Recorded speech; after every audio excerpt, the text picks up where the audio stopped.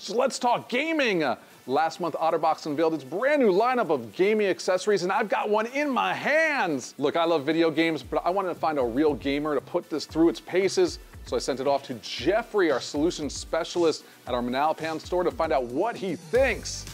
My name is Jeff Picato, and I am a solution specialist. I definitely am a gamer. You know, I get home from work, long day. I have a kid that likes to play video games. You know, we like to kick back, relax. I play all sorts of games, whether it's like family-friendly games like Rocket League that I play with my son. He's 6 years old. Obviously, he looks up to me. I'm like his hero. So when he sees that I'm doing something that he also enjoys doing, you know, it definitely brings us a lot closer together. So I have the OtterBox mobile gaming clip. So basically the whole concept of this is you're able to take your Xbox mobile on the go. So you're at your house, you don't want to stay in the same room and play your Xbox. You can remote play your Xbox right to your phone. You open up the Xbox app, it gives you an option to connect to your console. It does remote play, connects right to your phone, and then boom. This is great because I have a specific location in my house where my gaming goes on.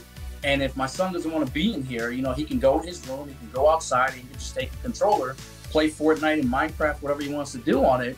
Obviously, it's OtterBox, so it's a heavy-duty case that you can put the controller and clip in. It's got a flap that you put right on top. You can just flip it right off, so you can put your phone right on there and actually play without using the game clip if you don't want to. Cool thing about the case itself is it has a flap right on the back of it. You flip it open, you can actually put a charging cable inside of it, and it connects right to the controller if you want to use rechargeable batteries. Once you open it up, you can see it's got like extra grips. So you can switch out the grips that are on the controller itself.